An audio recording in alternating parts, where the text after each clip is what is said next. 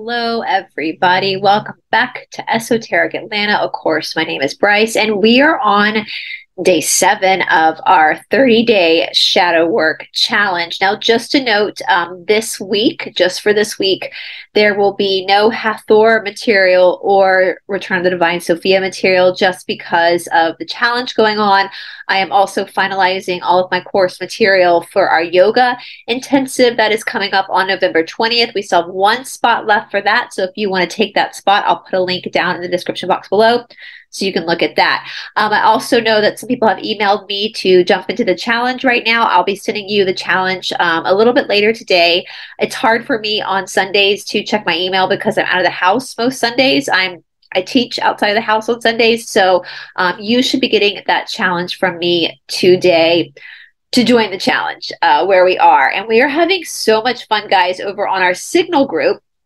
Again, I'll put a link to that in the description box below if you want to join the Signal support group. A lot of people in there helping each other through this and really working hard to work on their own shadow. So let's go ahead and talk about, let me see here, I got to pull up the challenge itself. So let's go ahead and look at what we're up to today and tomorrow.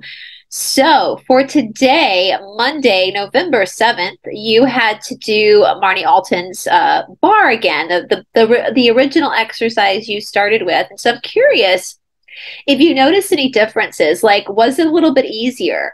Are you starting to see your body change? There's a magic with exercise, and yoga, we call it the Mysore magic, where something you thought was impossible all of a sudden starts to become possible. Are you starting to experience that? You had the option to add in Ashtanga Nurse's 20-minute beginner yoga if you wanted to.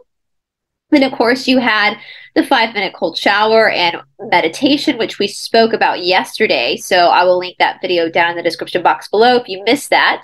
And of course, today you're starting a new task, which is food journaling.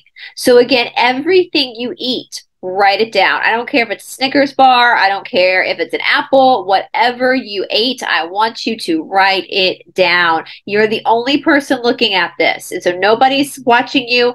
Nobody's judging you. This is just an experiment to see, for you to start to see how your body is actually responding to food.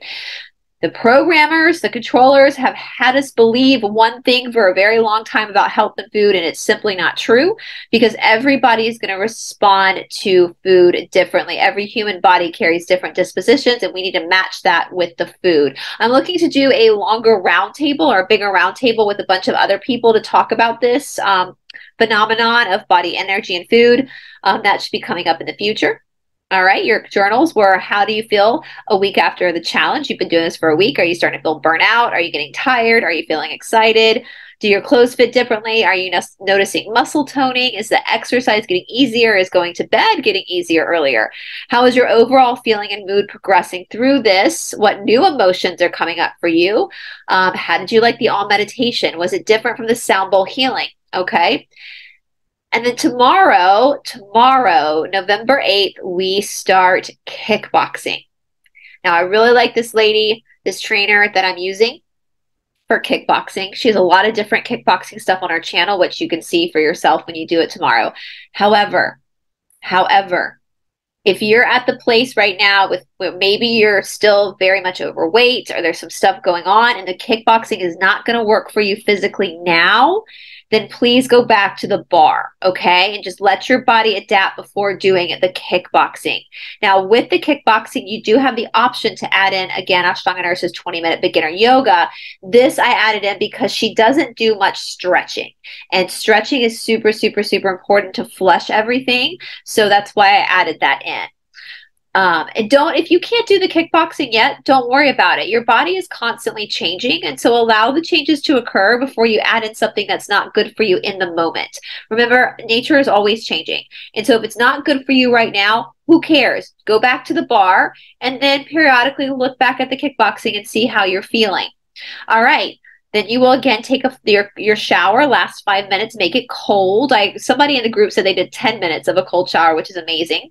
I'm hearing a lot of people getting used to the cold showers, actually liking the cold showers. I love my cold showers in the morning. They really help me. I wish I could have taken a longer one this morning because I'm feeling quite congested this morning. But But anyway, tomorrow I'll take a longer cold shower. All right, so you're going to do the Om meditation again today for a second time, and then, or tomorrow, sorry, we're talking about tomorrow. And then you're going to have your food journal again. All right, so when you do the kickboxing tomorrow, I'm really curious to see what happens. So if you hear noises outside, they are doing yard work, so I apologize if you can hear those noises. So how did you like the kickboxing? Did you feel any anger come out? Did you feel any release with these particular moves that are different with the bar and the yoga? If kickboxing was too much for you, were you okay with going back to the bar? So did your ego flare up? If you were like, oh shit, I can't do the kickboxing, it's too much, I have to go back to the bar.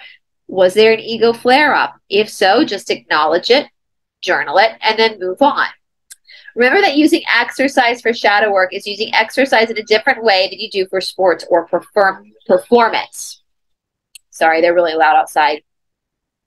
How is using exercise as a modality to trigger the emotional body new for you or different for you? So is this a new concept, using your body to create friction to show you where your wounds are? Is this new for you? Is this a new way of looking at exercise versus maybe how you were trained in the matrix system through sports or through weight loss?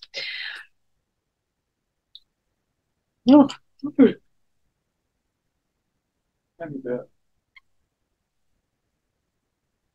Sorry, guys. I was just getting my temperature checked. Okay, so are you seeing exercise in a different way? Are you starting to see your body as an information highway of all of your personal coordinates of friction?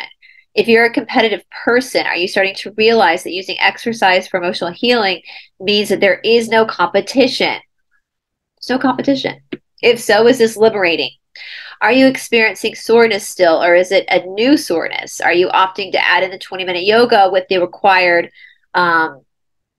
I think that's a typo there, guys. I meant the required exercise. Or are you opting just to add in the required exercise? Why did you pick to do or not do the extra 20 minutes? There are no wrong answers, only true answers. How is day 2 of the Om meditation affecting you? List 5 things that you like about yourself. List 5 things you're grateful for today. Reflect on all three on the 3 new things you learned about yourself over the past week. So again, this is for tomorrow, the kickboxing. All right, and then you're going to look 3 people in the eyes and smile at them. Turn off all electronics 1 hour before bed. You know this. So anyway, same as normal for the closing out of tomorrow. Now, again, let's talk about the kickboxing one more time. So I just want to reiterate that a lot of people do have anger issues, and kickboxing is a great modality to channel anger issues. What are anger issues? Well, anger issues are really just a lot of hurt and a lot of pain coming up in someone frustrated with their own hurt and their own pain. The hurt and pain that people experience doesn't always come out as anger issues for every person. So for me, when I am hurt, like deeply hurt, which obviously we all have a lot of hurt we have to work through. So when I'm deeply hurt, I take it out in different ways. So like when I'm deeply hurt, I'm more of a self-sabotager. I'll do things more to myself, right, that than do onto other people. But other people will channel that differently. And a lot of that does come from how you were raised, your disposition. So if you're predominantly Pitta, then you might have a lot of fire, which will lead to you channeling hurt with what we call anger issues, if that makes sense. So my second dosha is Pitta, but it doesn't feed into my anger. Okay, I hope that makes sense. Like when I get really angry, I just cry and then I self-sabotage. Like I don't project that out onto other people when I'm really, really angry.